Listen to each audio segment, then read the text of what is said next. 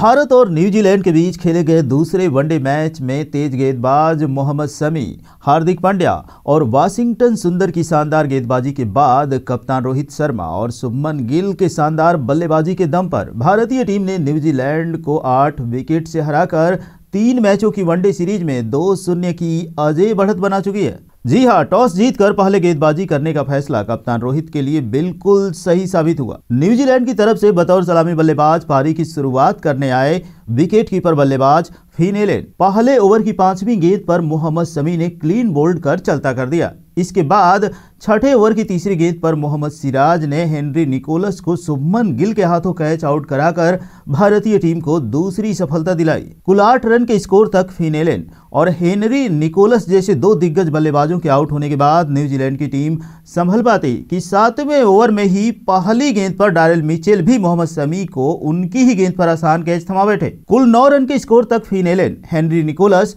और Darrel Mitchell जैसे 3 दिग्गज बल्लेबाजों के आउट होने के बाद न्यूजीलैंड की बल्लेबाजी दबाव में आ गई। 10वें ओवर की चौथी गेंद पर डी कानवे को आउट कर तेज गेंदबाज हार्दिक पांड्या ने भारतीय टीम को चौथी सफलता दिलाई। इसके बाद इसी स्कोर पर कप्तान टॉम लैथम भी कुल 17 गेंदों का सामना करने के बावजूद मात्र 1 रन के निजी स्कोर पर आउट हो गए। कुल 15 रन के स्कोर तक 5 दिग्गज बल्लेबाजों के आउट होने के बाद एक समय ऐसा लग रहा था कि न्यूजीलैंड की पारी मात्र 100 रन से पहले ही सिमट जाएगी, लेकिन इसके बाद न्यूजीलैंड की तरफ से ग्लेन फिलिप्स, एम ब्रेसवेल और मिचेल सैटनर के उपयोगी पारियों के दम पर न्यूजीलैंड की टीम ने कुल 10 विकेट के नुकसान पर 108 रनों का सम्मानजनक स्कोर खड़ा करने में कामयाब रही। जवाब में कप्तान रोहित शर्मा और शुभमन गिल के तूफानी पारियों के दम पर 2 विकेट के नुकसान पर आसानी से भारतीय टीम ने लक्ष्य हासिल कर लिया।